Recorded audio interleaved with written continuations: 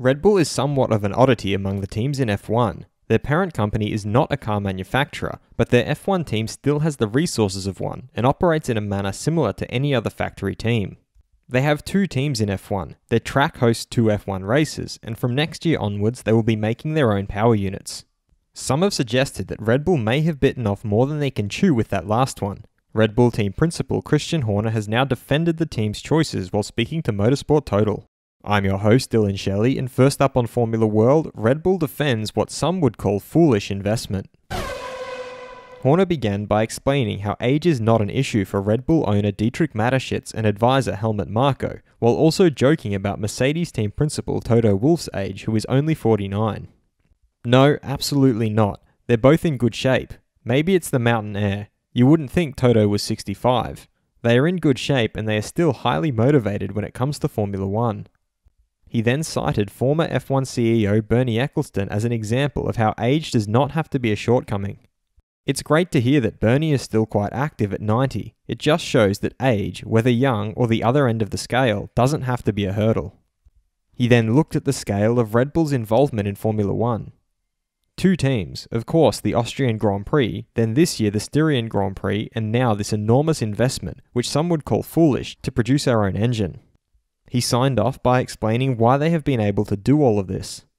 That's Red Bull, to dare to do what others say is impossible and become an independent engine manufacturer. These developments would not have been possible without Dietrich's drive and without Helmut's drive. Fast feed.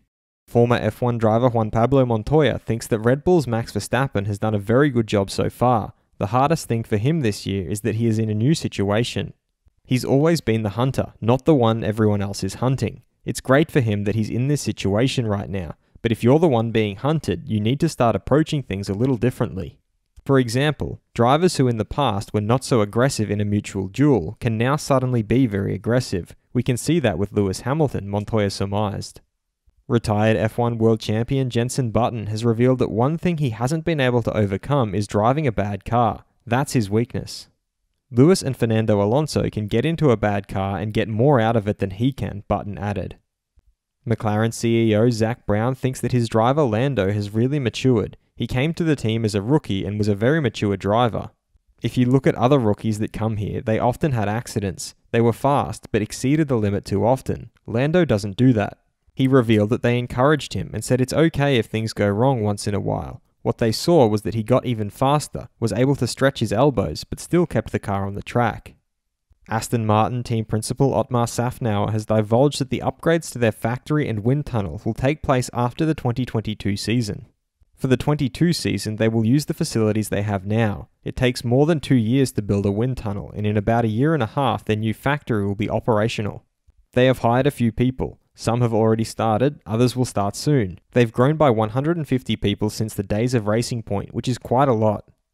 Mercedes team principal Toto Wolff got annoyed in Baku, and that is not something that's normally happening to him. On reflection, he wants to concentrate his focus on the team and on himself, rather than be distracted by noise. Haas team principal Gunther Steiner knew that his drivers came well prepared from Formula 2, but what he realized is how big the step actually is from Formula 2 to F1. He would say that for everybody, and then if you go back and look at the guys who came in from F2, they all took a little bit of time to get used to it. It's not only the driving, it's the whole surrounding. And he further thinks that on the driving side, they both catch up quicker than he thought they would, but the rest of it takes a bit of time to get accustomed to. Is Red Bull's decision to make their own power units too ambitious?